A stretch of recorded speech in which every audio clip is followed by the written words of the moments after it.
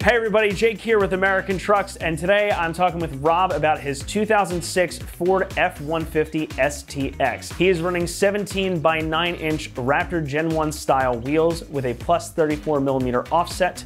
He's also got Supreme Suspension's 1.5 inch wheel spacers on there, making this an aggressive setup for his wheels. He's running Ironman Mud Country 35 by 12.5 inch R17 tires, and for suspension, he's got a Rough Country 4-inch lift kit with Freedom Off-Road upper control arms and Freedom Off-Road 1 to 4 inch adjustable front coilover. So what made you choose this type of setup? Was there some kind of inspiration behind why you built the truck this way? It started off that I wanted to just have, truck, nice little leveling kit, 33s, nothing fancy.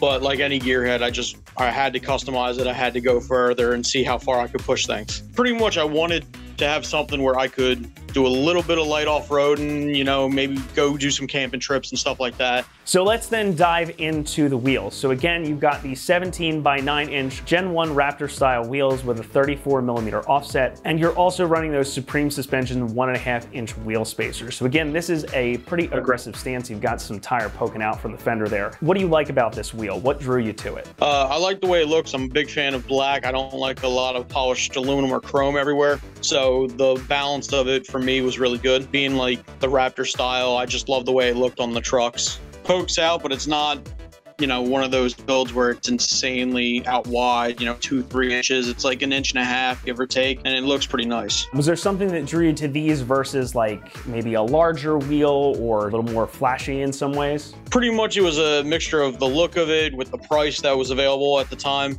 I don't really like things too flashy, so it kind of just fit my style. So coming back to the stance then, normally these would be a pretty stock type of fitment here, but since you've got those 1.5 inch wheel spacers, this is going to make it a little bit more aggressive. So what made you go with that type of setup?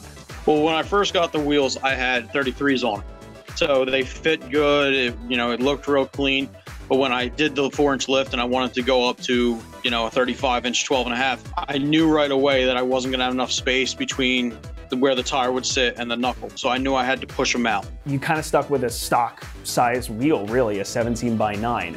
What made you go with that versus something that was larger, like an 18 or even a 19? Pretty much just the look of it. Like everything I had was, Rangers, Jeeps that all had, smaller rim, bigger tire. And I just love the way that just more of the old school style looks with more meat on them. All right, so let's jump back over to the tires then. Again, you're running the Ironman Mud Country, and these are 35 by 12.5 inch R17s.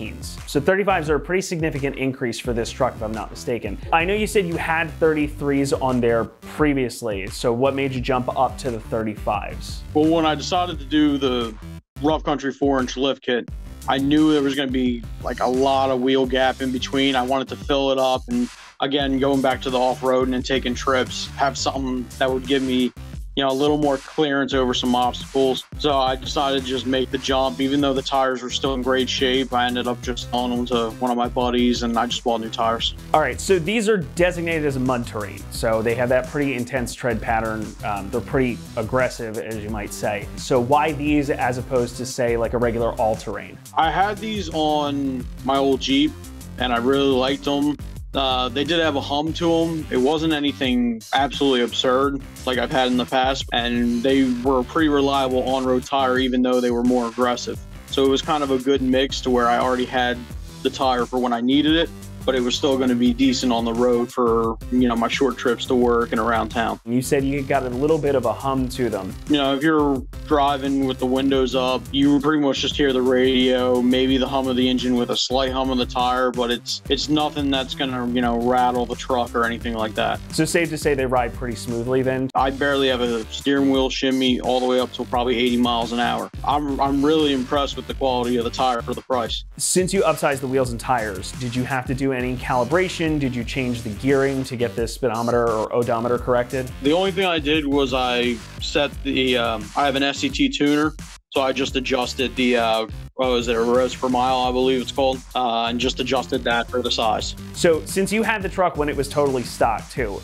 how would you say it handles and rides versus stock basically when you got the thing? I would have to say that stock, typical comfort ride, still a truck, but overall it was pretty smooth. When I went to the 4-inch lift kit, and especially with the coilover change from the stock struts, it's drastically different. It feels more stock than it did with any leveling kit prior. So let's jump over to the suspension then. Again, you're running that Rough Country 4-inch lift kit with Freedom Off-Road upper control arms and the Freedom Off-Road 1 to 4-inch adjustable front coilovers. And I know you said you got the bigger tires because you did the lift kit. What made you choose going up the extra size? Was there a specific reason behind it? Pretty much just having the adjustability, the off-road ability and clearance and everything. The coilovers being adjustable, if I decided to throw 6-inch lift springs on the back, you know, and different shocks and everything, I would be able to just adjust the coilover a little bit and I'd be good to go. I wouldn't have to go buy any new spacer or any new kit or anything like that. Did you have any fitment or rubbing issues with the wheels and tires as the truck sits now? No. None at all. The adjustable coilovers, aside from the adjustability, was there anything else that drew you to those out of the gate? I'm really impressed with how they are. I like the adjustability of them. They could be a little softer for off-roading, but daily driving, they're comfortable, they're nice. How do you think the truck looks with this current setup? Are you happy with how it looks? Yeah, I love the way the wheel and tire, you know, the lift kit. I love the whole setup of the truck. The only thing I plan on doing down the road is, you know, some different bumpers and maybe some rub rails instead of the steps. But overall, I love the way it looks. I love the way it performs. Is there anything else on that list? Yeah, if the engine ever has a problem, I'm thinking about Godzilla swapping it with the 7.3. Next step would probably be, once these 35s wear out, I might consider going to a 6-inch with 37s and then re-gearing the front and rear. Anything that you do differently with this setup? The only thing I would probably do differently would be probably the wheels initially. With having to buy the spacers to get the clearance I needed, I probably would have just went with a wheel that's like a -12 offset or something to kind of push that wheel out where I want it and still give me the clearance. That's the only thing I would really change rather than having to run the spacers. All right, well, Rob, thank you so much for talking through your truck with me. It's my pleasure. Again, to recap for everybody here, Rob is driving a 2006 Ford F-150 STX 4x4. He's got 17 by 9-inch Raptor Gen 1 style wheels with a plus 34mm offset, and he's also got the Supreme Suspension 1.5-inch wheel spacers for an aggressive stance.